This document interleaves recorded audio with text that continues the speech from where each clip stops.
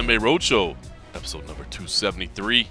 My name is John Morgan. Cold Coffee is with me. The team is all together. We are here at the Casa de Cold Coffee, and we're both working. There's no furloughs for either one of us right now. I'm excited. I cannot tell you how excited I am, Cold Coffee, that tomorrow morning I will not be doing both photos and video. You will be handling the camera work, and I'll just be doing my little still shots. I hope that's not going to upset you too much. No, at all. I love having us back. We're almost, well, I say we're almost to these furloughs, but we'll see.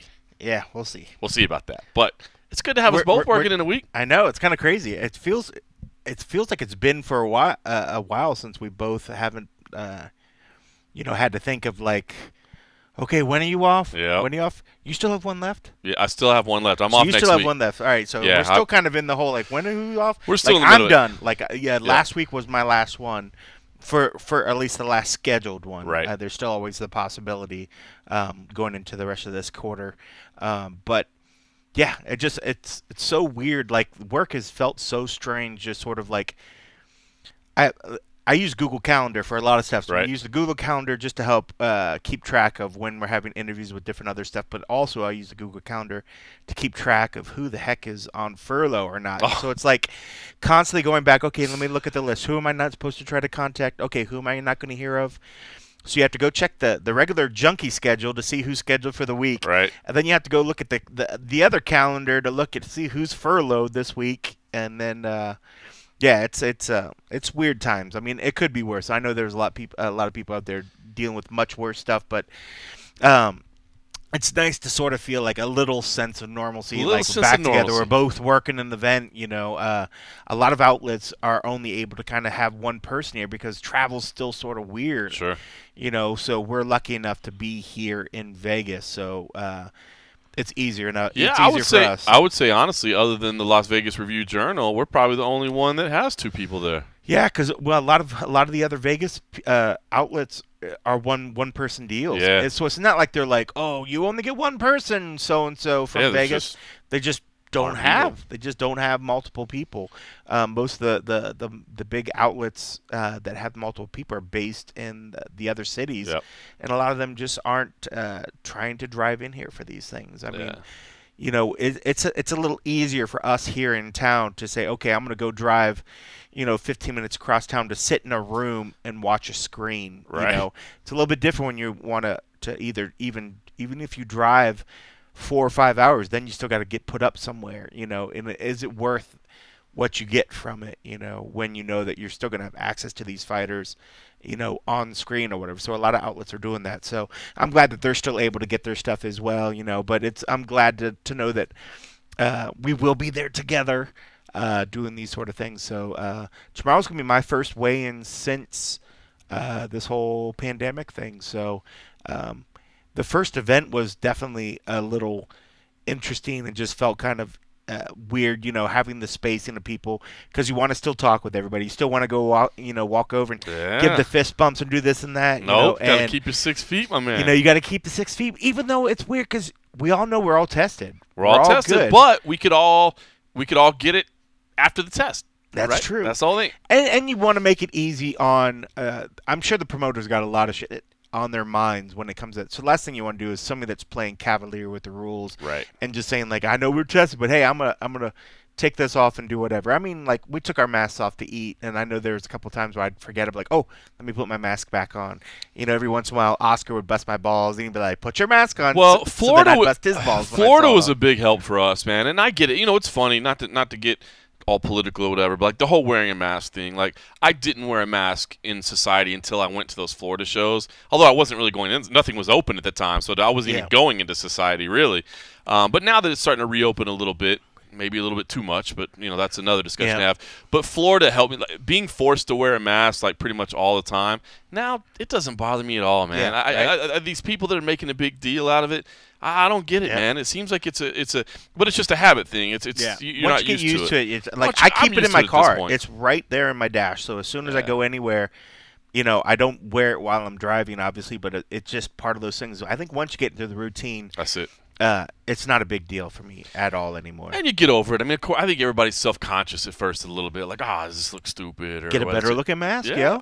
Hey, Cyborg sent me a mask, which was awesome. Oh, really? Yeah, she sent me a couple masks, which was cool, and I've been using those a lot. Obviously, I don't use those at UFC events. Yeah. The ones that says Cyborg's best, UFC suck dick. You don't wear that one? It's not quite that overt, but even just the Cyborg Nation, I don't wear that one. I did just actually get a couple from Roots of Fight. Now, granted, Roots of Fight, I love their stuff. It's pricey. Yeah. Even their masks were $35 for a 2-pack. Wow. So like $17 a piece. But they're cool. But I didn't want to get a fighter one, but they had a style, and I literally just got them in today. It's just like a Muay Thai style, so it's got like some Thai writing on it and some colors. So one was black, one was black and gray, and the other was like red, white, blue, and yellow, like the colors of the flag. Did Swanson do any? I always thought his little his little bear logo. Oh, the Cub Swanson, dude. I thought his logo was the Cub Swanson logo is awesome. Like if he had one on a cool, nicely well-made one, I would totally rock that. I'd rock that. I always thought that some of the stuff that I saw that he put together, I totally dug his logo. Yeah. And not that I'm like pro Cub over everybody else, but it's like if you put a cool logo out there, it's just a good logo. I'll rock this shit out of it. We do like Cub Swanson. He's got a long history with MMA Junkie, Tag Raid, and all that. So we do like Cub Swanson. But that's just a cool logo. Take the relationship aside. It's just a cool logo. Yeah, the Killer Cub logo. I mean, I'd wear his opponent's logo if it was cool as well. Yeah. You know, it doesn't really matter. But yeah, I mean, I would be more than happy to support a fighter's brand. Obviously, you know, if him or his opponent are fighting that week, I wouldn't wear it that week. But as to show support for like a fighter, and if it's cool, I'll be more than happy to buy a fighter's mask, you know, to help support them. But it's got to be cool. It's got to be cool. You know, unless it's something I'm totally homered for. Like if Derek Lewis put one that had a pair of fucking balls on it and said, my balls are hot, I would probably do it because I love Derek Lewis. You'd wear a little ball just right there, right in front of the mouth, so that every time you talk, they like jingle, they like move or something. Oh no, you're talking. Don't about make like that, Derek, because I don't want to have to be held to my words and say that I'll buy that. But oh no, but you know there would be the occasional few that I would probably homer for. But that's funny, man. Yeah, but no, Derek that's Lewis, just please don't make that one. No, please don't. But no, that's honestly, look, I think he does have a logo though, right? He has the like a guy falling down, like his whole thing with his Instagram is he's okay. I thought I saw a shirt or something. He did. He came out with a shirt that he's okay. Put that on a mask, Derek. I wear that. You'll buy that one. I like because that's like totally not. It's not like him. That's shows him punching somebody. That's just funny. It's fucking hilarious. It's funny because that's his social media feed. But I mean, listen, I don't think these masks are going away anytime soon. So you know, invest in some that you like. You know what I mean? Just spend a little money on ones that you think are cool because you're going to be wearing them for a while, I think. So do it. It is summertime in Las Vegas officially, by the way. It's 100 degrees outside, and I think it's pretty much going to be 100 degrees every day for the next 3 months or so. So we're in it for the long haul. It's hot. That's all there is, man. That is as much as we love to talk about how great Vegas is to live, and it is a wonderful place to live. I no doubt about it. I will say that in those stretches of the year where you look up at like the weekly forecast and just every day it says like 115 over 95, 115 over 95. I'm looking at, it's not like that to that extreme, but I'm looking at the weather.com 10-day forecast, and let me just the rundown starting on the 19th tomorrow, 101. Then Saturday, 105, then 107, 109, 109, 109, 109, 109, 109, 108. Here we go. 105, 104, 104, and 104 on the second. Here we go. We are legit there. It's hot. It's hot. It's hot. It's just that time of the year. I mean, this time of the year, I always say, July, August, just don't go outside. Just don't go outside, and you'll be all right. Or the other, obviously, equal way to combat it is a couple of ice-cold, award-winning in each hand. Pabst Blue Ribbon. A couple in each hand. Just double-fisted right now on a Thursday night. Now that we're all back together doing this thing together, we did work at Virtual Media today. Of course, the event we're talking about, UFC on ESPN 11, Blades versus Volkov. And I just want to be honest with you. This is completely personal, and I know that not everybody's going to be on the same page with me. I am as excited about this card as I've been in a long time. Really? Yes. And I know people are going to say, what are you talking about, John Morgan? Yeah. And I'll tell you. That feels like my line recently, but wow. No, but listen, it's very personal. They built this card essentially for my son. So Okay. Please explain.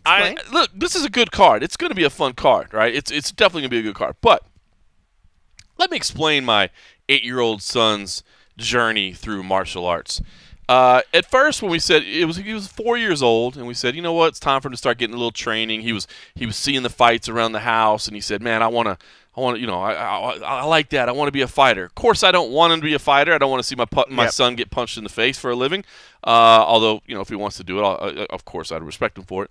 But we took him to Extreme Couture because Extreme Couture has always been a phenomenal friend of the show. They're great people over there. It's a great gym. One of the first real super gyms. Is that where you went first? Went to Extreme Couture first because I thought, let's start with wrestling. Wrestling is where you need to start. I don't know why I thought you went Syndicate first. So this is the journey. Started Extreme Couture.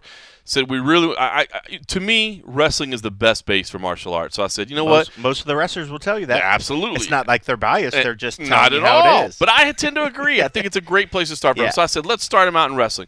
Took him to wrestling at Extreme Couture.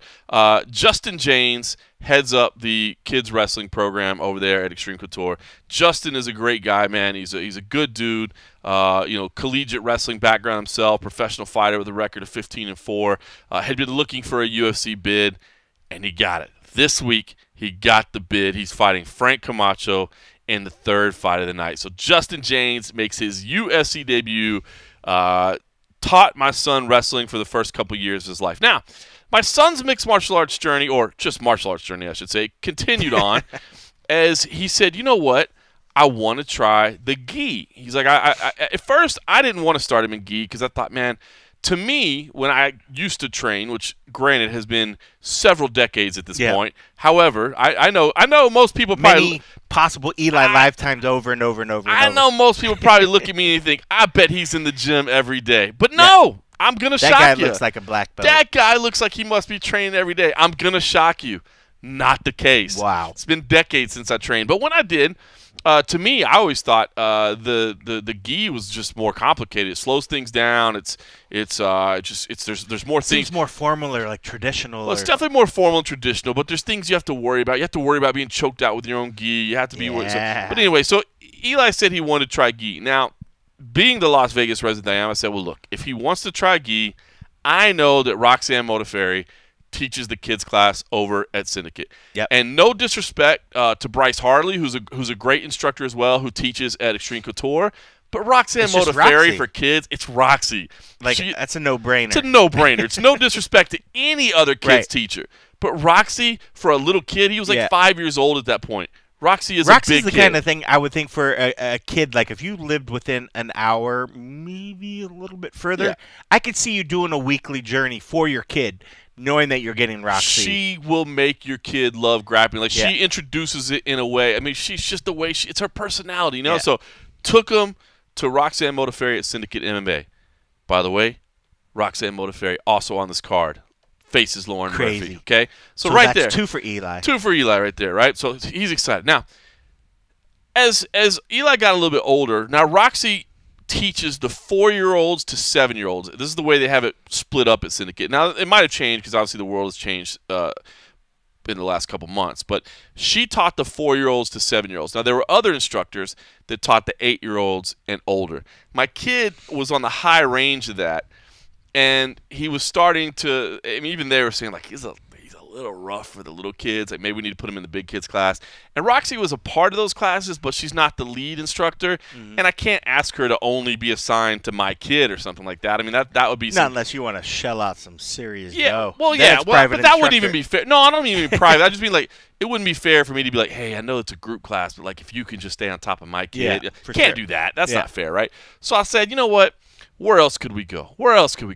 Now, I had crossed paths with Max Rohskopf, who had trained at Extreme Couture, and I found out he only ran the classes there for a week, but I loved his attitude. I loved the way he ran the classes, and I had also called a couple of his fights for Final Fight Championship. I'd seen how talented he was, but I'd also seen the type of character that he had, the type of personality they had. And I said, you know what?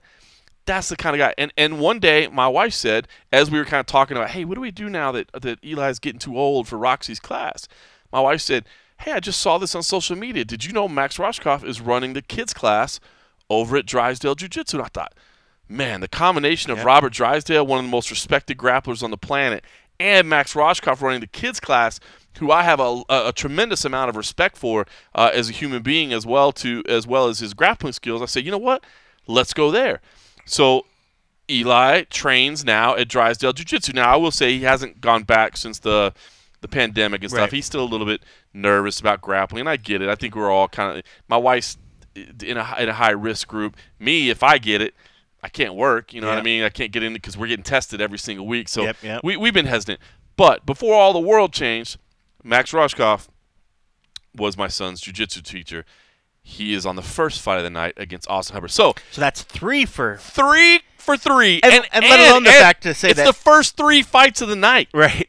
And it's kind of funny because when you think of when a kid, I know most of us that are probably listening to this took martial arts at some different form, and probably a few different disciplines at some point. Probably some taekwondo in there, right, and probably at what could have been equated to your shopping mall karate store, like it's your just McDojo, a throw together, if you will. Yeah, this is your son's trained at 3 of the top gyms in Vegas. Like, not just saying like, oh, this is a respected gym. The neighborhood all likes this place. They give lots of black belts out. It's legit 3 of the best gyms in the world. Yeah. It's that pretty he's crazy. training at. It is pretty crazy. It's kind of fun. And is it true? I also heard that him and Jillian Robertson were dating. So is that the 4th one that's his Luckily, we're not quite to that point yet, but I'm excited about it. But yeah, that is so. Just looking at the whole card, so that's pretty funny. You can see anybody else or just those 3 coaches. I mean, that's crazy. So for my kid, his 3 coaches that he's had in his life, that's pretty awesome. Are all fighting, and it's hilarious because they're literally fighting in a row. It's not even like there's like spaces in between. So you get his attention while he's still got his attention span. The first 3 fights, because after that, then it's like, Dad, I'm going to play this. He's still an 8-year-old. Yeah, at some point he's picking up the Nintendo Switch or something into the fights. But no, it's pretty good. Cool. So, for me personally and the Morgan family, it's a pretty meaningful card for the start. But I will say this card as a whole, I really do feel it's good. Curtis Blades, Alexander Volkov, we'll talk about that in a second. A big heavyweight main event. But, Shane Burgos, Josh Emmett, that's a fantastic fight. Raquel Pennington, Marion Renault, meaningful in the division there. Lyman Good, Bilal Muhammad. We'll definitely talk about that as well because Lyman Good, man, powerful, powerful interview today during Virtual Media Day. Yeah. Jim Miller versus Roosevelt Roberts, Bobby Green, Clay Guida, Tisha. I mean, the whole Courtney Casey, Jillian Robertson. I mean, this card. I know that everybody was griping last week, and last week ended up being a really fun card. Yeah. But we said it. If anybody was griping about last week or saying, "Hey, I'm not going to watch this live. I'll catch this on the highlights or whatever," I got no problem with that. Right. But this week, seriously, I know not everybody will have the level of investment that the Morgan family does. Yeah. But from top to bottom, this card's solid. Yeah, it is a solid one. But I can definitely see where somebody could be like, you just look at it and you're like, this would never pass as a pay-per-view. This certainly would never pass as a pay-per-view. But I think there's a lot of people on this that have those individual names that mean something to somebody. There's a handful at the minimum of fighters on here that are exciting and that mean something to somebody. Mm-hmm. When I think of like a Jim Miller, this is a guy that when I first started working with the UFC, he was one of the first guys I really sort of connected with, where I was just like, dude, this is like the everyday, just like down home dude that would be my friend. We'd go fishing and want to go shooting. Brews or something his own beer, likes to cook out. He's like the good old boy, man. And you gotta love him. And then there's guys like Guida, who's I think a lot of people have came up watching him and just love everything about his wacky antics. Bobby Green, I absolutely adore. I mean, I think the first time I met him, he was a Strikeforce fighter. And there was something about his personality that was just very electric. Yes. And and it goes back to his interview with the UFC, where he did the whole like, I'm gonna come on his face. No, that was when you were working with us. Right. No, I'm just saying, but like when he was with the UFC. Oh, yeah. I thought you were thinking when you were still working with the UFC. No. So like, and that like he was so awesome about that whole thing. Yeah, for anybody that doesn't know, Cole Coffey was running an event by himself, and so he was doing the interviews, which at the time I think you still felt a little bit uncomfortable like doing interviews. You've gotten much more comfortable now doing the interviews when you're running solo. But Bobby Green was just like, and I don't even remember which fight it was, but he's just like, I can't remember. I'm gonna come in his face and I'm just gonna keep coming and coming. he caught himself. He's like, that didn't sound very good. He's like, you're gonna cut that? Can he? No, I'm not cutting that. We're using that. It was great. I mean, the guy's funny, man. Yeah, he's a great personality. I mean, a lot of energy, and I mean, of course, Tisha. How can you not love watching Tisha and Rocky? I mean, when it comes to the female fighters, two of the best fighters that are in there, there's a possibility, Rocky can get up there and get to the title shot. If not, I think out of the two of them, she has the best chance. But that even being said, I mean, like, they're two hard-nosed, hard-fighting fighters. So when it comes to women's side, that's awesome. Courtney Casey is another one, total badass. I've always loved Courtney Casey, and I love Jillian Robertson both. She's like one of those ones that, for some reason, everybody's always sort of counted her out and never given her the credit, and she always shines in those moments. So that fight's awesome because I love Jillian Robinson. She's just, when I was joking about Eli, it's just because I wish I could be dating Jillian Robinson. I love Jillian literally Robinson. the most adorable. She's got the sweet little voice and the laugh and everything, and then she has a switch that goes on, and then it's like, comes out. I'm scared of her. And then she comes out to 50 Cent PIMP, which is the greatest walkout song. Unreal, especially for her. And I mean, Roxanne. How do you not like Roxy? Lauren Murphy. I mean, take her or leave her. She's one of those fighters. I know some people just don't get her and maybe don't like her as much, but I think it's for maybe like the Ultimate Fighter or something where people are just like, she's kind of, I don't know about her, but she's a badass fighter. And like I said, Maxon starting off, that's a good one to start. Austin Hubbard's a good fighter. I'm telling you. I mean, when you go through the line, even though when you look at these cards, there's a lot of these people on this card, there's a lot of names where it says like, well, if that person, I think a lot of people put it in the context of, if that person was in a main event, would I want to tune in? And for a lot of these people, the answer is no. A lot of people wouldn't pull the money out of their pocket to maybe buy that pay-per-view. But when you know that you're getting this on ESPN, it's a lot of really good fighters that are in particular positions of their career that maybe they're not at the end of the career, but maybe they're getting closer to the career. And some of the ones that are just kind of, there's a lot of, I guess, what people would put as gatekeepers on this card. Not that the people that are fighting are on the verge of hitting superstardom or something, but it's a fun card that I think everybody that watches it will have a handful of fighters that have meant something to them in their sort of path to becoming fans of MMA. Yes. Each certain person registers. Like I said with Jim Miller, he's one of those ones that I'm so happy the guy's still doing it. I know that there's a point in time, probably not far away, that we will see the end of his career, but I'm glad that it's not right now. No, he's such a stud. I mean, he's one of those guys. He's up there with Cowboy. Obviously, they're fighting for the most 31 and 14. It's incredible, man. That is ridiculous. And most UFC, and he mentioned today during the virtual media day, which I thought was great. He's like, he's like, I know I'm coming towards the end of it. I know. He's like, but he's like, I do feel like I'm in good form, but he's like, I've been trying to calculate it out, and it looks like UFC 300. I know when he was is like 4 years away. He's like, how cool would it be if I fought on UFC 100, 200, and 300? I was like, dude, you know what? Once you put it into the universe, I was like, I want that, Jim. I want that too. I want that now. What a cool footnote in history that would be. One of the most. I think it's incredible. Yeah, one of the most experienced guys in UFC history to be able to have that type of benchmark. If there's another person on it that could do it, it's Clay Guida. Of course. When you look at 35 and 19, not in terms of, don't look at it in the terms of, the guy's got 19 losses.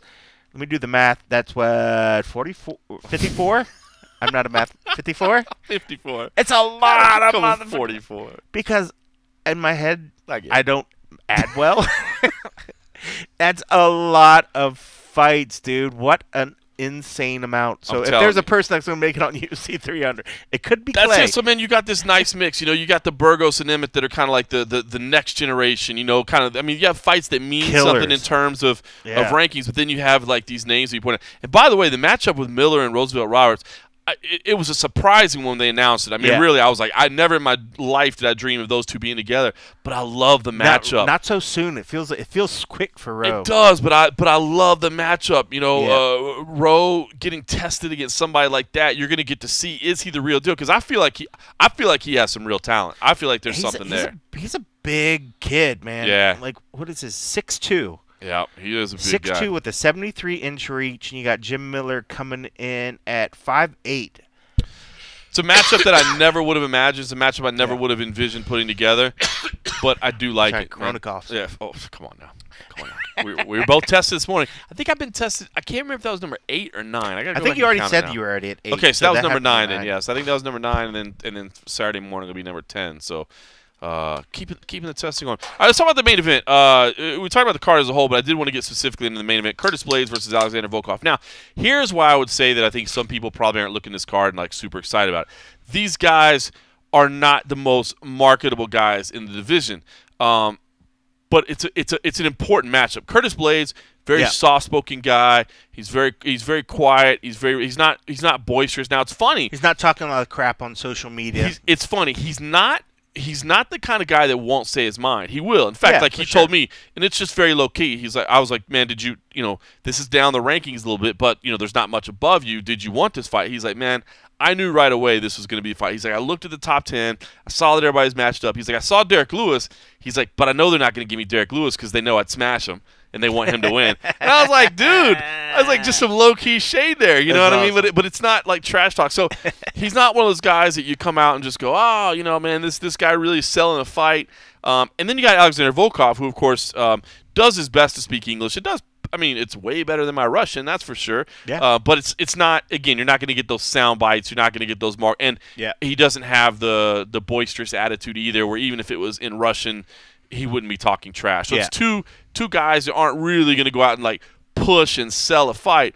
But it's a big fight. Curtis Blaydes, 13-2. The only loss is, of course, to Francis Ngannou, which we all believe is the #1 contender right now. So he's basically #2 contender if he can win. And listen, and he said it. He said, listen, we know for a fact that DC is going to retire, win or lose, after that fight in August. He's like, I've heard that Stipe Miocic isn't too long for the world either. That he might be done. That was news to me. I guess maybe I haven't really been paying attention to the stuff going on there. But I mean, I guess I kind of figured that was a possibility, but I didn't realize because every time I hear Stipe, he's like, no, I mean, he just has to work within his schedule, and he has other obligations. I don't think he's in a rush to be done. But at the same time, he had some pretty serious injuries he had to deal with, and I think he probably got rubbed a little bit the wrong way by. I don't want to say this. I mean, kind of the way the organization treated him, but the way fans. I mean, I was gonna say even the fans. Everybody, the fans were like, dude, defender vacate, defender vacate. Yeah. It's like, bro, he's a first responder during the middle of a pandemic. Yeah, like, calm down for a little bit. He's trying to do the humanity thing. It kind of makes you wonder. Makes it a little hard for him to want to go out there and perform for people where they can't separate the fact of. In his mind, he's doing the obvious thing. I'm doing the right thing. I'm doing the right thing. What are you doing? Like, how could you ever bash me? But yeah, so I don't think he's necessarily like I'm done. I don't have it in me anymore. But I don't think he's necessarily thinking, man, I love this job. So we'll see. But Blaydes, I mean, he has a good attitude. He said, look, he said when I win here, I'm gonna wait until August and see what happens, and then we'll decide. Because obviously Ngannou should step in, but hey, maybe it's me and Ngannou again for the vacant title if both those guys walk away. Who knows? So it's a big moment for him. And then you have Alexander Volkov, which, if you think about it, man, a guy that is 5-1 in the UFC, and if were it not for Derek Lewis's hot balls, he'd be 6-0. Yep. A fight that he was clearly about to win. He was easily winning that fight. Seconds away from being 6-0 in the UFC. And it's interesting. So I did talk to both guys. I'm not going to play the audio because, again, Curtis Blaydes, soft-spoken guy. Alexander Volkov, mostly Russian guy. But the stories are up on MMA Junkie. We did get videos today from the virtual media day session as well. So if you want to check it out there. Check it out. Go check it out. But I will say, I like Blaydes' confidence, man. I just love his mindset. He was talking about, how he doesn't put too much pressure on himself because there's already so much pressure in this already. He can't let himself get emotional, high, low, whatever it is. I mean, just saying all the right things. Meanwhile, Volkov, and by the way, Kenny Johnson, his wrestling coach, was in the room as I was doing the phone. And he was like, hey, I'm going to serve as your Russian interpreter. I'm like, Kenny, I know you don't know damn Russian. He was basically just like repeating my words in English, but like slower. Oh, boy. So it was pretty funny, but funny. he was getting it done, and Alexander was doing his best to answer it. But it was funny, I didn't realize he and Kenny Johnson, who I have a lot of respect for Kenny Johnson as well as a wrestling coach, had been working together as long as they have. They've been working together for 8 years. Wow. And Kenny was saying, listen, because I think we all believe this fight comes down to Curtis Blaydes' wrestling. And Kenny and Alexander both said, listen, man, I'm no stranger to people wanting to take me down. Like, I've been around for a long time. He's like, my striking has always been my strength.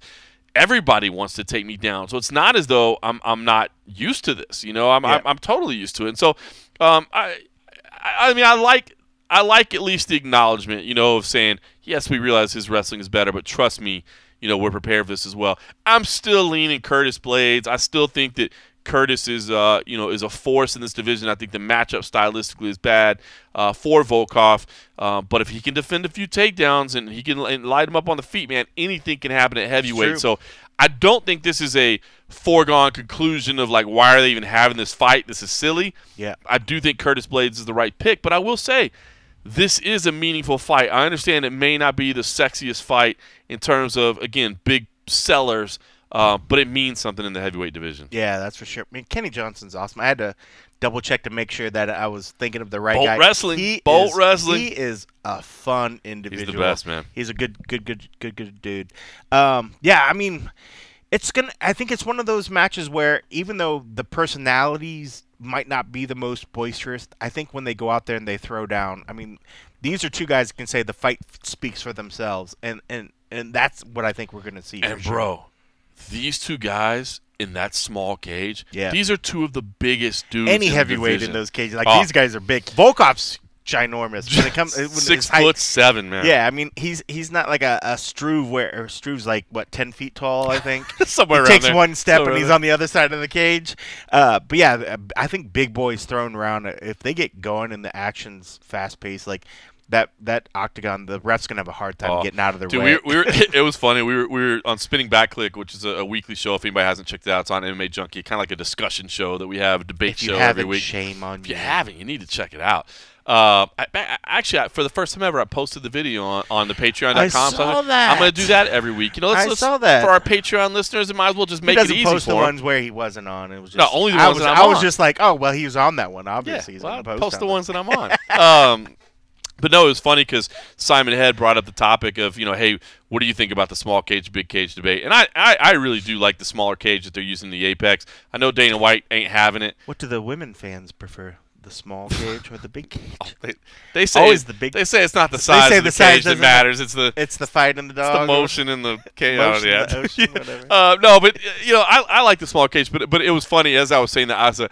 I will say though, I do feel kind of bad for the heavyweights because they stand in there, especially the massive heavyweights. They stand in there. You're like, oh my God, there's literally nowhere for you to go. Like one step and you are going to be engaged. So I like this fight, man. I get it why people wouldn't, you know, be again hyped because, as you said, I mean these aren't the most you know, boisterous guys, but it's a meaningful fight. It's a stylistic clash. There's no question about it. Curtis is going to be looking to keep it on the floor, and Alexander Volkov is going to be trying to stay on his feet and pepper him up. So it's a big fight there. By the way, mentioned the Patreon. I should say, if you like what you're listening to, and I don't see why you wouldn't. I mean, it's just a couple of guys sitting down having a frosty beverage, having some MMA conversation, or several. Just, you know, jump in. Make sure that what you do is wherever you get your podcast that you are subscribed there. We would appreciate that. And take a second to rate us. FrostyBeverages.com. If you can review us, that would be fancy as well. We would really appreciate that. That helps raise the awareness of the podcast. And then if you're going to take it to the next level and you really want to support the show, head on over to patreon.com/the MMA Roadshow for as little as $3 a month. You can sign up and have access to all of our content, including the exclusive home of the NF episodes where we do the post-fight shows after each and every UFC show, which basically means each and every week, because other than July 4th, I think we're solid all the way through September at this point.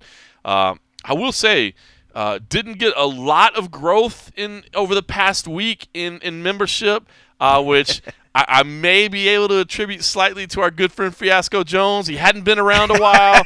It may be a while till he's around again. Thanks, CJ. But I will say CJ, this. right? CJ Brigham was great over at Patreon. He was the one that said, dude, I haven't heard Fiasco in forever. Yep. Bring Fiasco back on. Fiasco got himself in rare form. And we got him, I think I set it up.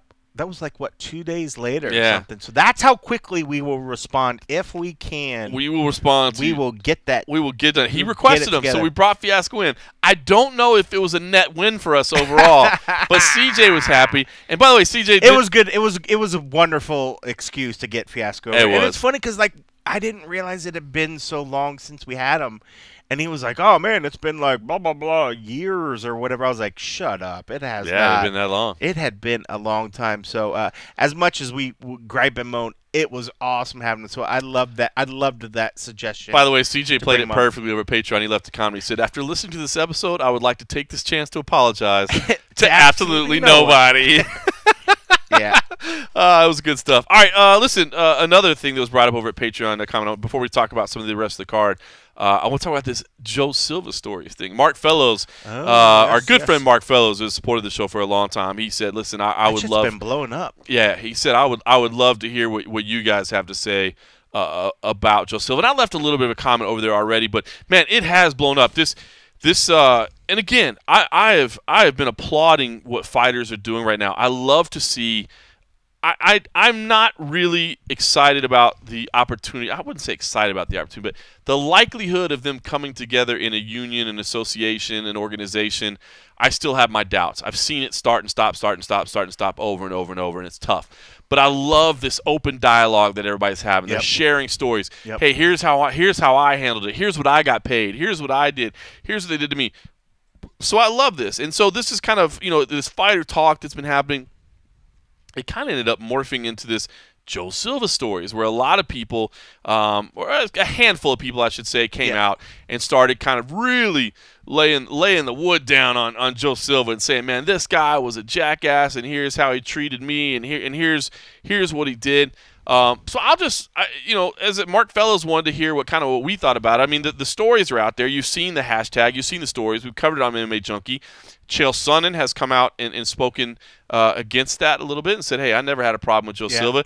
Ali Abdelaziz called me the other night and went off. If you haven't read his go read the story that I wrote there. That is the most cuss words I've ever put on a single story on MMA Junkie, man. He was going off. You've never written about Mike Perry then? Well, it's just that the statement was so long. Mike Perry comes at you in a little short burst, you know what I mean? But I'll say this. So now again, obviously I interacted with Joe Silva very differently than fighters would. But Joe Silva, to me, always very polite, always very firm in the way he handled things. But in speaking with other people, what I can tell you about Joe Silva is that most people that I know said about him that, like, this guy can be a real jackass sometimes, but only because he's so firm and so direct. Like, there's no filter on Joe Silva of, well, maybe I shouldn't say that, or maybe that's too much, maybe that's too blunt. He came right at people and would tell them what he felt. That fight sucked, or this fighter, I don't feel their talent level is that high, or what. I mean, he would just say that straight to managers' faces. But what they all said about him was his honesty. He never lied. He never jacked people around. Was he a hard negotiator? Hell yes, he was a hard negotiator. But don't forget, that's his job. He's trying to negotiate on behalf of the company and keep their expenditures as low as possible. But they all said to a man, and this is literally consistent with anybody I've ever talked to. They say he was honest. You never had to worry about it. The one thing I did say, and I wrote it in the comment to Mark Fellows, the one thing that I heard about Joe Silva that was really tough was if you were one of those handful of people that represented yourself. Because if you represented yourself, he didn't have that filter. He didn't. So basically, he's looking at you as, well, what's your value worth? How much, where do you stand in the division and that sort of thing? And he would basically tell people, like, look, you're never going to be a champion. You're not good enough to be a champion, so I can't pay you that. I can pay you this. It's just like, how soul-crushing that must be, But he's literally just he's evaluating your talent, saying, nah, I don't see you as ever being at the top of this division, so I can't pay you that top of the division money, and that's the way he did things. So, I don't know. Like I said, I obviously personally, I always enjoyed interacting with Joe Silva. He could never talk on the record, which was frustrating because we couldn't quote him. But he would always say, listen, if you need to know something, if you need to understand something, call me. I'll tell you. I'll explain it to you. Like, I'll tell you what our logic was, or what our thinking was, or what was going on, or how we made this decision, but you can't use it anywhere. You can't put it on record anywhere. But the guy, he knew the sport in and out, man. As you would expect, of course, man. He was incredibly knowledgeable. Yep. He just, again, it was one of those people that, like, can almost make you uncomfortable because they'll say something where you're like, ouch, I don't know if you're supposed to say that. But it's not wrong. It's not inappropriate. It's just literally no filter to be like, hey, buddy, they always say, like, if you're going to say something bad, like, come in with something soft. Or, hey, man, hey, great job today, man. Great job today. I thought you worked really hard. Now, on the quality of those videos, I noticed that the audio was a little bit off.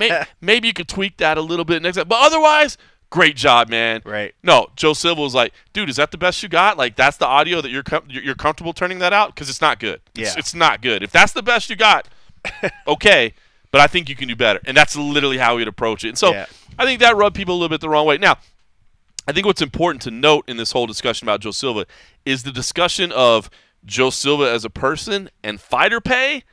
Those are two different discussions. Yeah. And I think, unfortunately, they're kind of being lumped Joe together. Silva and then the business Joe Silva. You're right, because I'd be the worst person to sort of, well, I wouldn't say the worst person to weigh in because I'm very biased and I've only dealt with Joe in one aspect, and that was as coworkers. Right. You know, so I can see where somebody.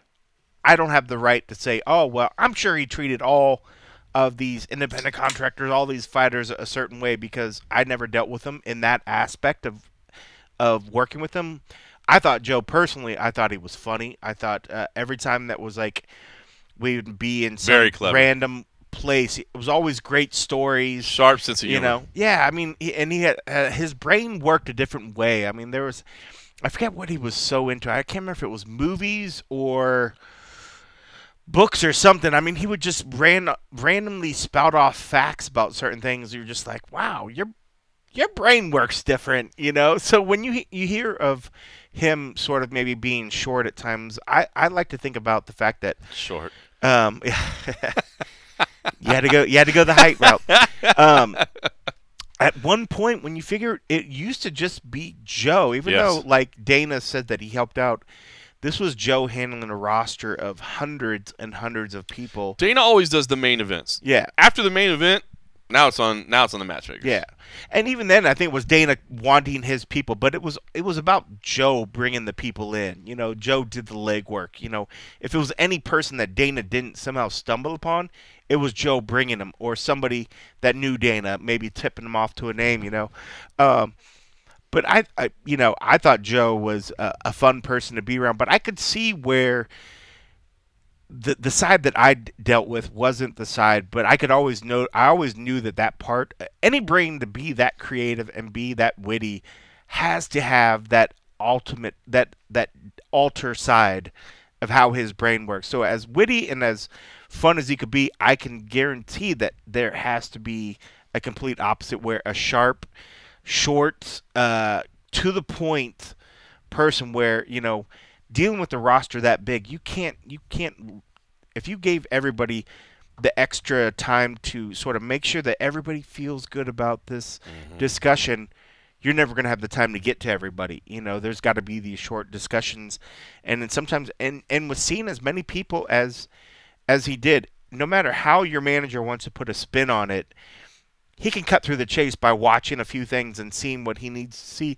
because the dude watches just an unreal amount of tape when it came to some of these fighters. So I think it'd be different if somebody, a normal person watching a fighter and say, okay, I've seen a couple fights, and in my frame of reference, I think the guy's probably pretty good. Whereas Joe might be like, well, I've watched that times 10,000 exponential number of fights. Right. You know, he's okay. But he's not here. But I could already. And he won't sugarcoat it. And I think, and he shouldn't. And I really. think, you know, what's funny is, you know, there's a lot of times people talk about the role of a manager and how much is a manager worth, and there are discussions to be had. I mean, what is your manager actually doing for you?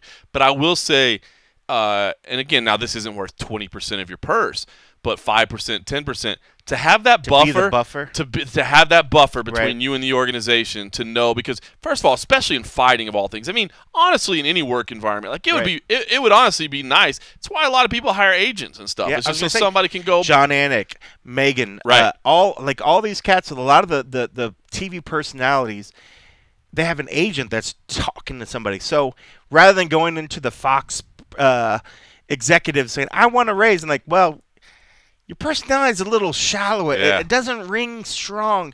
They have somebody that can kind of take that, put their spin on it, Yeah. and then they can they're provide the feeling buffer. you, but they're not. They're not quite sure about this. They'll soften the blow. So they Yeah. have that buffer now, especially when you take that to cage fighting, Yeah. where you need to have confidence, you need to believe in Yeah. yourself. You know what I mean? Do you really want to hear that? Like, look, man, the matchmaker just said he doesn't think you'll ever be a champion. He doesn't see the talent level in you that you'll ever be a #1 contender. So this is the best they can do. You don't want to hear that. Yeah. You don't want to know that. So there is a value for that of management just in that simple aspect of having that buffer level there. So It's just weird. It all just seemed to be coming out because I was like, where did this come from? I was like, why is everybody? Because even in one of the media days today or something, or no, it was another interview that Mike Bond did.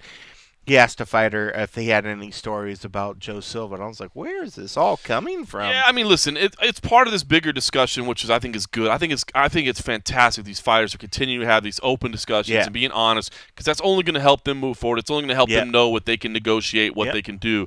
But I think Joe Silva kind of got caught up in the crossfire, and I'm not saying here trying to defend the guy. Like, by any means. Didn't deal with him. I think I've texted him. Yeah, I think I've texted him twice since he retired because I had a question about something old that I was trying to remember. Like, how you spending that money, motherfucker? Yeah, he's good, man.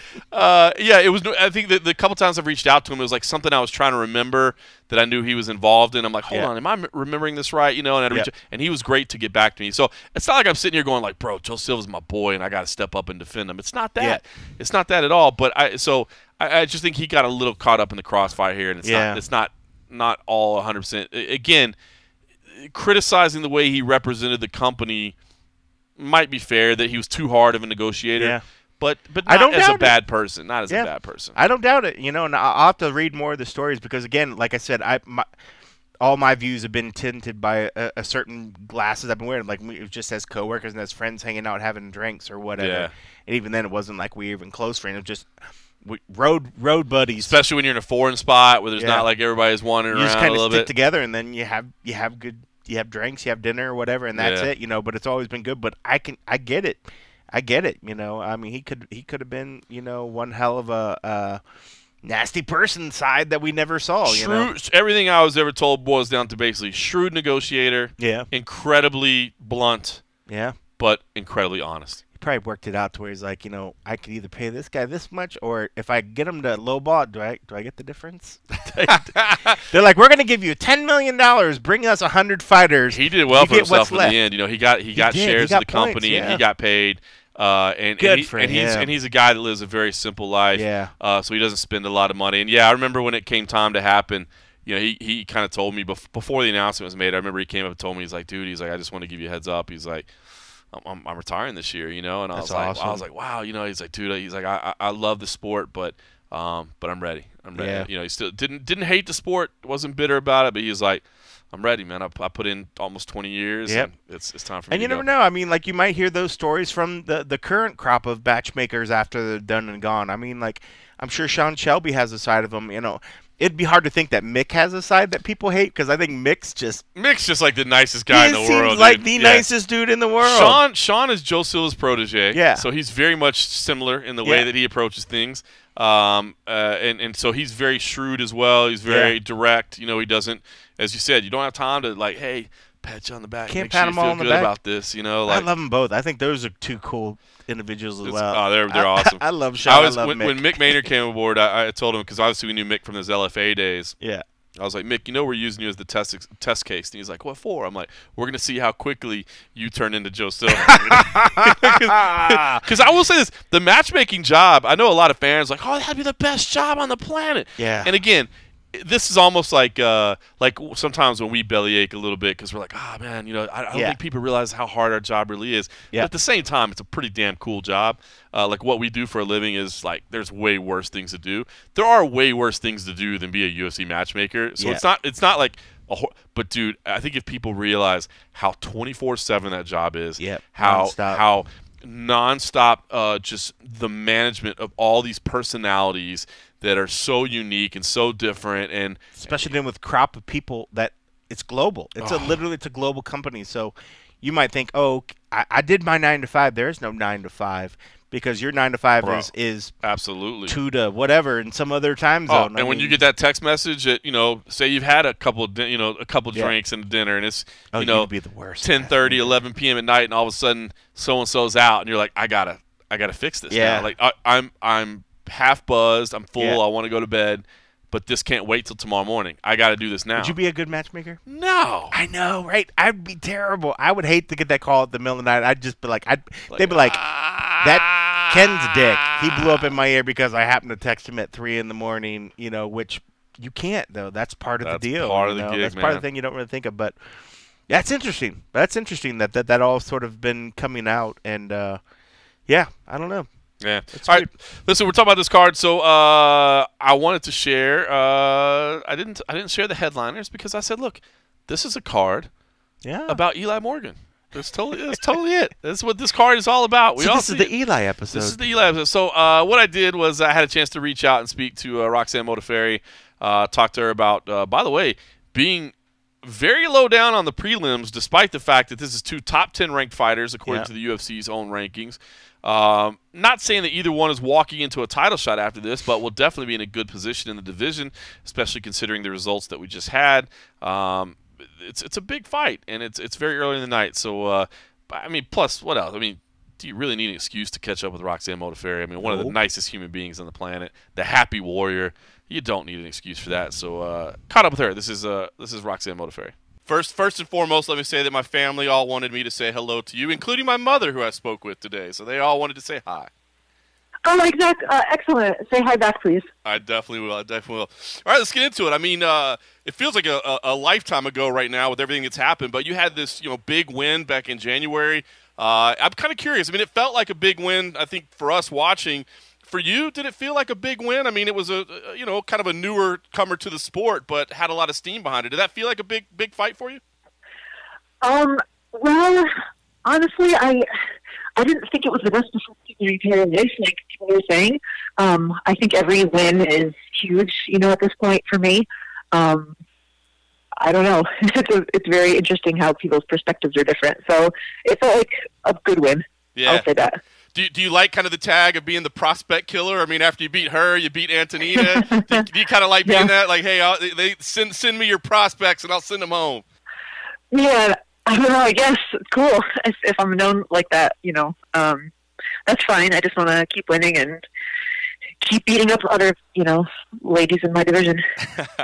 And then after that, obviously, the world kind of changed with everything that happened. But it looked like in following you on social media, you were definitely staying vigilant and getting your training. And so, what was kind of your routine over these past few months? And how did all this pandemic, affect your training and affect you getting better?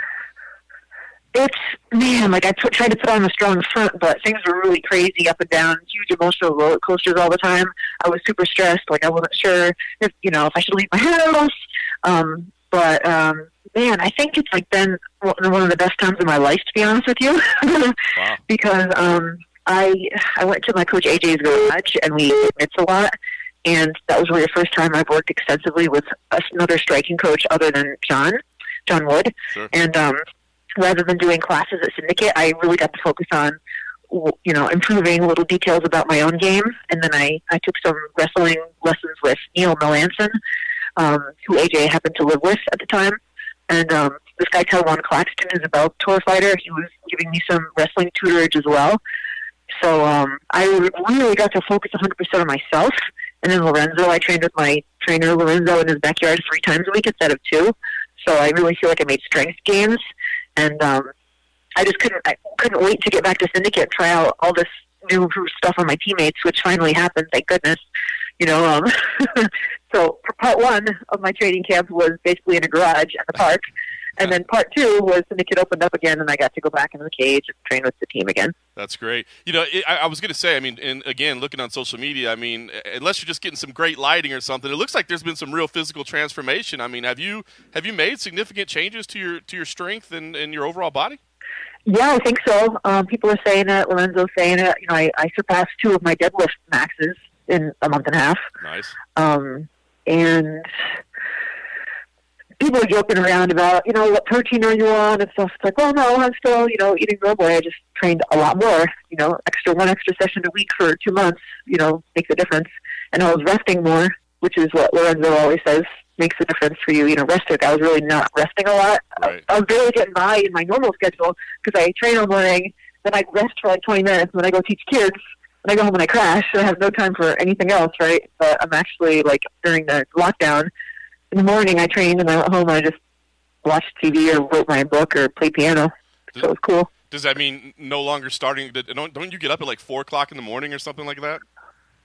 I still do that, yeah. But then I eat breakfast and I go back to sleep. It's like my biorhythm habit. That's fantastic. So let me ask you. I mean, so like I said, it looks like you've physically gotten stronger. But was that? So you're saying was that not necessarily the goal? I was curious if that was the goal. If you were thinking like, I don't feel strong enough in the cage, or I feel like I need to be stronger in my matchups, or if that was just a byproduct. I was pretty much doing what Lorenzo said. I'm trying to listen to my coaches more, especially Lorenzo. He's really smart, and he's been right all along on a number of things he's been telling me over the years that I've been like, whatever. But no, he's right. He's like my dad, where you kind of know they're right, but you don't always listen to them. But now I was actually able to listen to him. Right. But yeah, no, I've always felt like just a martial artist who fights. But nowadays, people have become athletes. UFC fighters are athletes. Sure. So I finally feel like I'm not behind. Before I felt behind. Now I don't feel like I'm picking people up and throwing them down, but maybe I will this time. But now I feel like I've caught up and I can hold my own strength-wise. So we'll see. Maybe I'll feel super strong in this fight. It'll be cool. I'm excited to see what happens. Actually, this is kind of a fight where, I've kind of only been training with John for the past 3 weeks out of this 2 month training camp. So I'm kind of have pressure a little bit on myself to show the new stuff, new improvements that I've made, Yeah. So who's going to be your corner? Is it your typical corner, or are you going to change things up? John and AJ. Okay. The people who were in my corner last time. Definitely. Well, talk about this matchup with Lauren. It's interesting because I feel like it came together because you like each other so much that you wanted to fight. I mean, is that kind of what it was? So we were looking at the other women in the top 10. Like, 5 of them have missed weight. And I don't do well with women who miss weight. Like, yeah. I'm not saying that I lost because I missed weight, but to be real, my only losses right outside the title fight were to women who lost weight. Right. I beat everybody else, and John said that same thing. And Lauren also kind of looked at the top 10 and was like, this girl Maya missed weight, blah, blah, missed weight. And we're ranked next to each other, so we're both like, yeah, this seems good. Let's do it. So, I mean... kind of like how that came on. I dig it. So let me ask you something, again, kind of aside, but I mean, as a fighter, you have the right to say, no, I'm not fighting you if you miss weight. And I'm not saying Lauren will. Obviously, I know that's a big deal to her too, but like, could you ever see yourself doing that, being in a position and saying, hey, you're 127, sorry, I'm not taking the fight, I'm taking my show money and going home? In the past, no. But then after Maya missed weight, like, I had a serious talk with John and my manager. We're like, I feel like I need to do that again, because that hurt my career. They're like, haha, I missed weight, I'll take your money. Or you take my money, it's fine. And they win. So I was like, all right, I'm going to stop fighting people if they miss weight. I dig it. It'd be a hell of a precedent to set, man. I think it would, like, just for somebody to have the balls to do it, I think it would make other people feel comfortable doing it if they wanted to in the future, Because I want to do it. Like, I only like twice a year. So I'm 37, so I need it. Don't want to waste time. I just can't, like, keep losing the weight missers, Well, listen, I know you're not. Anyway. I know you're not somebody that complains, but I will say that I want to ask you about this: the card placement, where you guys are on the card. I know it doesn't really change anything; it doesn't necessarily matter. But were you surprised that you guys are early on the prelims? I mean, you're both ranked opponents. I have gone back and forth on that. So at first, when I heard about it, I was very surprised. And I was disappointed. And then I thought, it's fine, whatever, it doesn't matter. You're still going to beat her, and you're going to make your money, and you're going to, rise in the ranks, and it's fine. It doesn't matter. At least you get to fight. No other sports are going on. So I've been going back and forth, like, it doesn't matter, but it's disappointing. I'm not on any media day. I don't have any interviews. Like, thanks for calling me. I don't really feel that important. It's like, all right, but I kind of used to it. Like, at least I'm a favorite now, but I'm kind of used to it. Like, I'm not a super cute, young, up-and-comer star. You know, I think I'm going to have a hard pass back up to the title. Lauren's probably, like, the same. We're veterans. I don't know. So I'm just going to operate in the UFC system and take what fights and card placement they offer me. And since I'm early, I'll be able to get out early and go eat Mexican food with my team. That's the bright side right there. Put that in your article. Oh, yeah. I will. Fiesta Mexicana, here I come. Oh, that's great. So, I mean, you mentioned it, the path back to the title. I mean, I know you've had a couple setbacks, but, I mean, as you said, you're ranked up there. I mean, are you thinking about rankings and about what the path is and how you maneuver there? I mean, do you go about it that way? As I approach my fight, I try not to think about it. I try to only focus on the techniques that I want to do in the cage, because all thinking about the grand scheme of things makes me nervous. Right. But then after I win, I allow myself to start thinking about the future and, oh, it'd be cool if I fought this person and all that. So now I got to keep things simple, like, for my mind, just to focus. I dig it. Have you had talks to it all with JoJo about what happens if, you know, she wins the title or somehow? I mean, I can't think they would match you up unless she was a champion. But have you had conversations like that? I think a year ago, when JoJo and I suddenly found ourselves ranked next to each other, John said to me, "You guys will never fight unless it's for the title." Right. And then after that, we never talked, but I'm sure we're both thinking it, and I'm trying not to think about it. I think we're both trying not to think about it. I bet. Do you think you'll end up? Will you help her in her preparation for the title fight, or I mean, do you guys? Oh, heck yeah. Yeah. Oh yeah. I did. I'm looking forward to it, and I want her to win. That's awesome. So, I guess if it was for a title, though, would you be okay with? I mean, it'd be hard, right? I mean, would you train in the same gym? Like, how would you? I mean, it's so many headaches. I'm not looking past Lauren. Very good, very good. Sorry, not going to give you the answer. Well, tell me what you think about Lauren. I mean, I know you have a lot of respect for her, but break her down as a fighter. I mean, what are you seeing her? What's enticing you about the matchup? I think that her tendencies, I think she's really tough. She comes forward. I think we have a similar style. We're both jiu-jitsu. We both kind of come forward hard.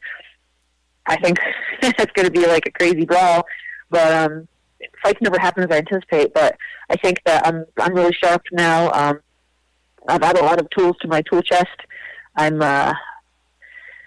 I think I'm a little better everywhere, but it's going to be a tough one. Yeah, no question. It should be fun. I know you said obviously you can't look past Lauren, but I mean everybody's kind of readjusting their schedules in the world and all that. So what's the idea? I mean, do you have a plan in terms of, you know, how many more times you'd like to fight this year, what you'd like to accomplish? I know the pandemic kind of changed everything. Come on, you know we fighters never get to choose when we fight unless you're like Conor McGregor.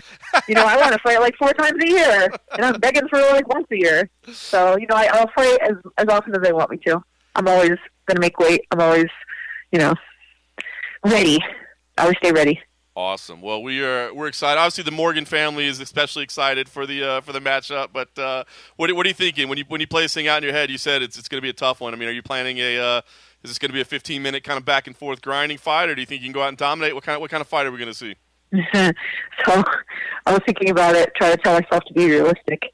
It might be a decision, and then Coach AJ was like, "No," and he gave me like the crazy eyes, Coach AJ's crazy eyes. So I'm like, all right, we're gonna go for that. See what happens. You never know. I'm stronger now, so it might just happen. Just hope for everybody, right? That's it. Awesome. All right, Roxanne, I appreciate you. Thanks for taking a few minutes, and obviously we're looking forward to it this weekend. Thank you so much, Son.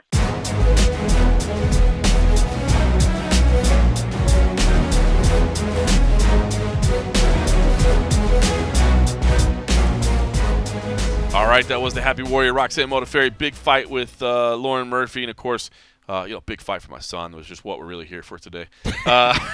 It's the Eli episode. So great. Listen, just a couple little news bits. Fight Island. The cards are out there now. The full things were made official earlier today. We've got them all posted on MMA Junkie. I'll be honest with you, man. The 4 cards, I think, are really good, man. I think this is, you know, if people were worried a little bit about the quality of some of these fights that have been happening in Vegas at the Apex, man, I think these are going to be great. Obviously, we knew UFC 251 was going to be stacked with the 3 title fights. But, man, some great fights top to bottom, some big names. It's nice, you know, when you can see those international names getting thrown back in the mix. And it's going to be a loaded lineup for a 15-day stretch of July, which is going to be interesting. 47 bouts over the course of 15 days. So there's going to be a lot of movement, a lot happening. And I guess just to make sure everybody knows, I think I may be there, but I still don't know for a fact. So I've got my fingers crossed. Of course, it'll be a long time away from the family at home, but so much happening, and of course, it's going to be such a unique experience. I know some people were like, "Oh, Abu Dhabi, it's not Fight Island, it's Yas Island, blah blah blah." I'm still excited to see all these international names get back in action, and I think really kind of move the divisions along. And I think the lineups are good. I think the experience is going to be unique. I mean, again, crowdless venue over there as well. A 10 square mile safety zone that is literally nothing but UFC fighters and support staff, and it's going to be I mean, the Abu Dhabi government is basically carving out this little area so it can happen. So I'm intrigued, man. I'm hoping. Fingers crossed. Basically, the bottom line is just waiting on approval from our folks at USA Today. Of course, we're just like everybody else, right? Budgets are tight, man. It's a weird time. That's the reason we've been furloughing over the last couple months. And of course, they're gonna have to come up with some money to make this happen. So, fingers crossed. We will definitely update you if we can. And of course, I mean, we're gonna have coverage either way on the MMA Roadshow and on MMA Junkie. But it would be nice if we could bring you a little something. I will say this from the road. It would be nice. It would be nice for the MMA Roadshow to be on the road because we got a lot of Vegas. It is going to be interesting, too, because everything – and I think we've talked about this, but just in case anybody wasn't aware, all those fights, despite happening in Abu Dhabi, are going to be happening on a U.S. schedule. So they're going to be very early in the morning over in Abu Dhabi. It'll be like, I think like 5 in the morning or so for the fights. So that's going to be kind of wild. Yeah, especially for fighters. I mean, we don't think – you don't think about those things a lot of times, but – when they do have to happen, usually the fighter needs to get there well in advance to sort of acclimate to that time zone. It's not easy, I imagine, to be operating at a peak time that could be completely opposite of when you normally do. So hopefully that works all out. I'm sure it will because these fighters are fantastic. So, but I'm not going to be upset about it because I hate having to wake up in the middle of the night to watch a fight. I know. So I love that they're still sort of catering to the it's good. The U.S. time it's zone. the right call, man. It's the right call. It really, really is. I mean, in sheer volume of where they're getting the money and where the audience is, you still got to cater to the United States. I agree. Don't hate me for saying that for all of our international listeners. No, it's just ESPN's cutting the biggest check. Yeah. That's all it boils down to. If all of a sudden BT Sport was cutting the biggest check or RT Sport over in Russia was cutting the biggest check, then you cater to them. But when you're talking about laying out hundreds of millions of dollars per year, you cater to that audience. That's true. Yeah. It's a no-brainer. It's a no-brainer. So anyway, we'll update you as soon as we can. I mean, obviously it's happening pretty quickly. My understanding is we're expecting to have an answer in the next couple days. So at least by next week's show, I'll be able to tell you for sure if we're going to be there. Or I know I won't be there. If you want to just jump on patreon.com/MMA I might even be able to tell you post-fight what's going on if you want to know a little faster. Whoa. And a half. And if you want to up your amount of donation to just pay for John to go over there, that's fine too. That would be fine. That would take quite a bit of donation. That would take quite a bit of donation. Well, we'll see. Hopefully we can be there. I was told, unfortunately, that even if we are approved, there's basically a one person per outlet maximum because they're keeping the numbers limited. So I was hoping that Farah Hanoun would be able to join me over there because she's over in Egypt, of course. I know that she was looking very forward to it, but I don't know that that's going to be possible. We'll keep fighting. We'll keep fighting, but, it's these rules of how many people, and they're trying to keep limits on things. So I hope she's there because then at least we know we get quality stuff from her. I see what you're doing there. One other kind of news nugget that came out today, and I don't even know that I would consider it news, but it was just nice to see. The UFC fighter from California that shot up the place in San Antonio was not actually a UFC fighter from California. Did he just train UFC? I don't even think he trained UFC. We don't have the whole story yet, but we don't even know if this guy's ever even competed in MMA. But the reason I say I don't know if it's news or not is because when I heard the story of what happened, and my knowledge of covering this sport as long as I have, I cannot picture a single fighter on the roster that would be involved in a bar fight and feel the need to go get a gun, but but before doing so, saying, "Don't you know who I am? I'm a UFC fighter from California." I mean, I don't even know many. Somebody might throw it out there that they're a UFC fighter, but most of these men and women are pretty confident in themselves and know that they can handle themselves if a physical altercation went down. So they don't really feel the need to tell the world that they're a UFC fighter. In fact, sometimes that would really just put a target on your back because now somebody that's drunk wants to prove a point that I knocked out a UFC fighter. So most people would say it. So as soon as I heard the words, "I'm a UFC fighter," I thought, there's nobody on the UFC roster that would say that. But then when I heard that I'm a UFC fighter from California, I knew for a fact there's no way in hell that's anybody on the UFC roster. So it was nice to see, I guess, that an arrest was made, charges are being filed, and that what is indeed not a UFC fighter. Yeah, what a crazy, crazy story. I just love the fact when Dana was like, "Yeah, I heard about it," and I was like, please, no. I know. That was funny, right? Credit to Jose Youngs because it's funny. I screwed up that night because I should have asked about that, but in hearing it, I thought, again, what I just said, there's no way that was a UFC fighter. Yeah. But it was worth asking Dana about. Jose Youngs from MMA Fighting was the one that actually asked him. But I did think it was interesting for Dana to just be like, I hope it's not. You know what I mean? Like, normally you would expect that they're like, dude, we're on this. We've already figured it out. But at that point, he knows as much as anybody else. Yeah. Which was absolutely nothing. He was like, dude, I heard about it, and I'm hoping it's not. And I was just like, whoa. Fingers crossed. I think all of us had our fingers crossed that it wasn't a real UFC fighter. Because, I mean, even though we don't have, the same sort of stake as Dana or somebody in it, but the last thing we want is one of these people that we cover to go out and just do some absolute asinine shit like that. So, oh, yeah. Yeah.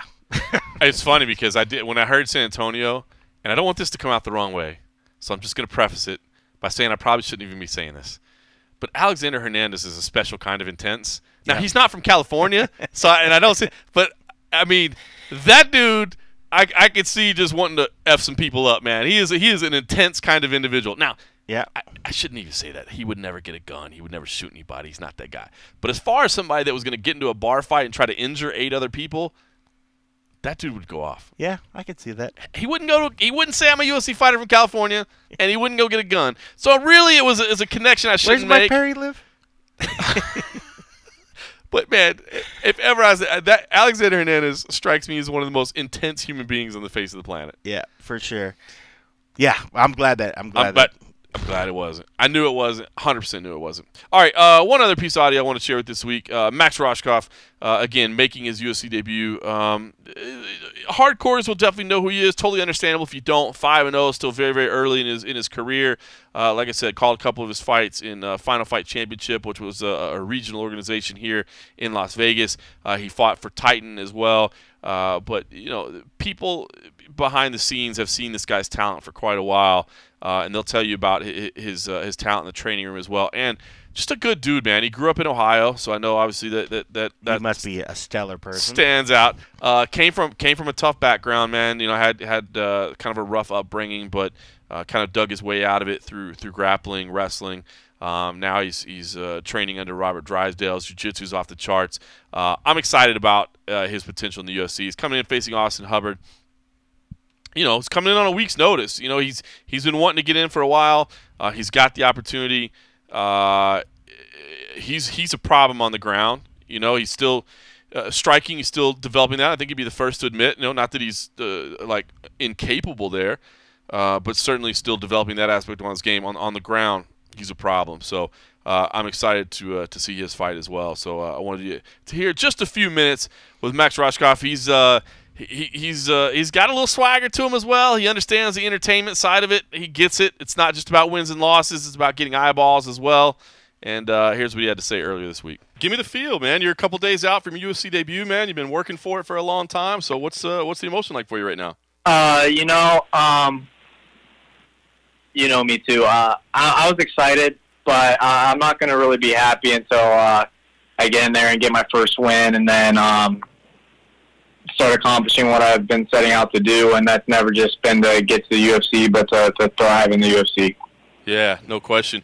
What was the story like as far as you getting the call? Was there any fun aspect of it of actually getting the call and getting in, or was it just, hey, your number's finally up? Butler called me and was like, he told me that I might be getting it, and then he called me to basically tell me for sure that I got it, but then he tried to act like I didn't get it at first. That kind of with me. And then once he told me, like, him and my coaches, everyone was super excited. I'm just kind of like, I got work to do. I don't really have time to be excited. That's awesome. Did you know the opponent, or was it more just about, hey, there might be a spot? I didn't know at first, but when he called me the second time, I knew. But I told him, I was like, I don't really care who it is. I want to get in there. Yeah, no doubt. Austin Hubbard, a name that you know, or was it somebody you had to look up, or have you watched tape? What's your feeling on him? Yeah, he was the LFA champ when I was signed to LFA, so I knew who he was and stuff. And then I've trained with Madsen a little bit, Marco Madsen, and so I watched him fight Marco Madsen. Follow jiu-jitsu a lot too, so I watched him fight Davey Ramos. But I haven't went back and watched anything. Been leaving that to my coaches, and then yeah, I know he's tough and he's game. Yeah, it's interesting. You know, those names that you mentioned, both world-class grapplers in their respects. He lost, of course, but he didn't get submitted either. So what did you take out of those? I mean, did you see that, okay, there's holes that can exploit there, or did you kind of come away respecting that he at least went 15 minutes with both those guys? Yeah, no, I don't think this is obviously for anyone who's 5-0 coming into the UFC, nothing's going to be a gimme fight, but it's going to be a tough challenge for me, and if I'm able to get the finish, I think, especially with a submission, I think that's going to say a lot. Yeah, no doubt about it. What about your weight, Max? I mean, I know that you've been kind of, waiting for this opportunity, but a week's notice isn't ever really easy. So is there a tough cut involved? This is going to be the easiest cut I've ever had. Is that right? I'm not playing either. Is it just had you just been keeping yourself lean, or it just happened to be that way, or what? I train every day, at least twice a day, sometimes 3 times, and I got to eat a lot if I want to put on weight. And I'm not really a guy that takes time off, and I eat good all the time. So I was already close, but then once I got here to the hotel and the UFC's giving me food and stuff, like, I'm used to eating just, like, candy and pasta all fight week, and now they got me on, like, no carbs and good-ass food. And so I've been chugging a lot of water. So I've been started off the week 170, and now I'm like I was 164 this morning. So I'm gonna make it's gonna be an easy weight cut. I've made weight cuts from 185, and so after going through that, everything else is kind of easy. That's nice. You know, man, you've had the prospect tag for a long time. People have been high on you. I don't know, what are the expectations? I mean, going to your debut, you want to get that first win, but do you feel like there's some kind of added pressure that you've got to show the world that, man, I was deserving of all this hype? 100%. I definitely feel the added pressure, but I felt that, and I kind of put that on myself, but I felt that for all my fights, and I'm really good at being able to warm up an hour or two before, and once I start getting into my fight mode, that kind of goes away. I haven't felt it yet in any of my fights, but I definitely feel it just walking around day to day. Do you think it makes it any easier to I mean, it's a UFC event, but it's so different, right? There's not the huge media obligations. There's not the big hotel and the crowds and the open workouts or whatever. I don't know. Is it better that way, that the kind of the way the setup is right now to feel comfortable? Well, I mean, I've been getting fucking a shit ton of interviews, people asking me, and so I feel like I've been doing a ton of media. I actually turned off my Twitter and stuff because then I saw people talking shit about me doing a lot of media. It's like, that's my job now, dog. Like, I don't know. I'm never gonna turn down media unless I'm really just too busy. But this is part of what I'm supposed to be doing now. I got to promote fights. I got to show up to fight, and I got to get eyeballs on the UFC because that's what that's part of the reason they bring people in. Yeah, no doubt about it. So, I guess the expectations for yourself. I mean, you said a finish would be something pretty spectacular. I mean, are you expecting to be able to do that, or do you have to know I've got to pace myself? I've got to be ready to go 15. I have to worry about the gas tank a little bit. I got to be able to go 15, but just with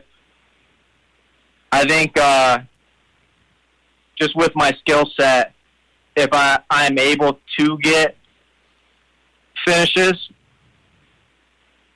with my jiu-jitsu and with my wrestling and stuff. So if that comes, it comes.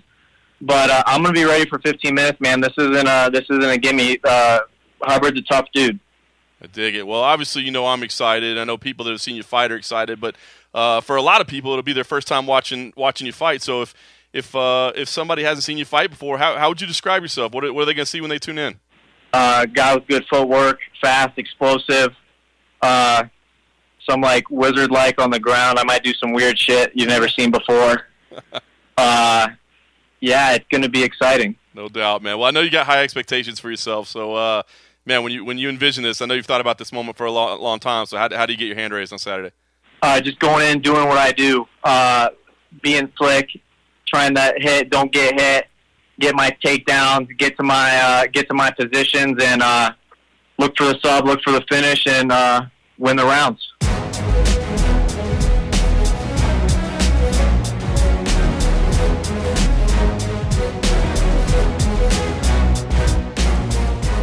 All right, that was Max Rohskopf. Like I said, man, it's a unique week for us, man. The Morgan family is all in on this. Look, I don't normally cheer for fighters, and I won't be cheering for these people either as well. But I'm telling you, man, when somebody's taking the time out of their life to help educate your kid, to help teach them a little bit, man, you can't help but feel a little connection. So it's true. I try to be just, the down the middle journalist all the time. I'm not having favorites or anything like that. But I don't know. Hopefully everybody can give me a little bit of exception this week. Like these are people that have given parts of their lives to my son, and I want the best for him. So when they read your play-by-play, it won't be a biased play-by-play. No! The end of the round, every time you're like, I thought that was a 10-8 round. Yeah. Easily. Hubbard is such a dirty fighter. What is he doing? Punching him in the face. I swear there was a groin grab in there that wasn't caught by the ref. Oh, man. Now, I will say I would have spoken to Justin James, but he came in so late notice, man. We didn't even find out about it this morning, and he's in the middle of cutting weight, and so I didn't even get a chance to speak to him as well. But that'll complete the trio of the Eli Morgan coaches. Well, you could do the post-fight. Oh, I can definitely do the post-fight. Well, I guess you won't. Well, because you'll be inside. That's true. You can do the post-fight. I mean, assuming he wins. Dude, and I will say this. How about this? So tell me about Eli. How great is he the greatest student that you ever? I'm not being paid to ask this, but is Eli Morgan the greatest student you've ever had? I'll tell you what, man. Out of the three, I would say Justin's matchup is the hardest for me to have a cheering interest, because Frank Camacho is such a nice guy. He's a brawler. Yeah. He comes to bang. He's a nice guy. He's also like a part-time videographer, so I'll never forget him. Like his first UFC post-fight scrum, I'll never forget. He came in and he's like looking at all our gear, but not just like looking at camera. Like he's literally like trying to check out what the lenses are, what the bodies are. And he's like, what is before we even got started with the interview, he's like, what is that? What is, he's putting his gear together. So he's such a nice guy. So, definitely just hoping for a great fight there. Lauren Murphy has never been anything but fantastic to us as well. So, and look, I ain't got nothing against Austin Hubbard either. So, it's going to be a fun night. Courtney, it should be a fun night. I'm telling you, Courtney Casey versus Jillian Robertson. I love that fight. Like I said, been calling Courtney. I called some of Courtney's fights when she was an amateur, fighting for Tough Enough, and followed her career. But Jillian Robertson, I loved the personality that she has, and I love the gangster walkout. Courtney is a handful. Hands full, man. This is Bobby Green, Clay Green. I'm telling you, start to finish, this is going to be a really good night. And then, next week's card, then you get the real big headliner. If you're not happy with the headliner here, you're getting the real big headliner next week with Dustin Poirier and Dan Hooker, and then we'll take a week off for the 4th of July weekend. Of course, we won't take a week off. We've never taken a week off. I'm just saying, MMA live events will take the week off. Although there is an Invicta card. And then we head on over to Fight Island, either in person or in spirit. By the way, LFA announced their schedules are coming back as well, so they're doing 4 events in July. Kind of cool. They're setting up for a residency in Sioux Falls, South Dakota as well, so they're going to use the same venue, which I think is smart to do. Little Birdie tells me that CFFC might be back in action in August. Interesting. So I'm looking forward to getting back to work with my man CM Punk. And that's nice. I did see there's a Titan FC smashed in there in the middle. Yeah. Before the next Apex. We're getting back is one. MMA that is getting back. It is. It's nice. It's good to see. All right. Well, listen. Like I said, good card, start to finish. It's all about Eli Morgan. That's all we really did this for. Yeah. Thanks to the UFC for We should really. have got him to weigh in on this. What does Eli? I Calling should us have. now on the phone is Eli Morgan. Dad, when you coming home? Yeah, basically. He just wants me to get home. He wants to play some video games. Bring me some food. He's excited, man. All right. Well, yeah. Shout out to the Eli Morgan fight card. Thanks to the folks at the UFC for really putting my son first this weekend. We will definitely have and a half coverage over at patreon.com/the MMA Roadshow. Maybe I can wake my kid up, or maybe I can get like my wife to record something with them or something, because he'll be late by the time I get home. It's actually not that late, by the way. That's an early fight card. Yeah. I don't know. Maybe we'll get Eli to weigh in on his thoughts. It'd be pretty funny. We'll figure it all out. Post fight. Wake his ass up on the post fight. Get your ass up, son. Eli, what do you think? Why are you waking me up? Thank you very much. Eli, come on. Your dad's having frosty beverages. Let's talk some MMA at 2 in the morning, you 8-year-old, because I'm a responsible dad like that. I like it. Oh, man. All right. Let's look at a new membership from all the children's services folks. Thanks for putting up with this card. We appreciate it. And thanks for listening.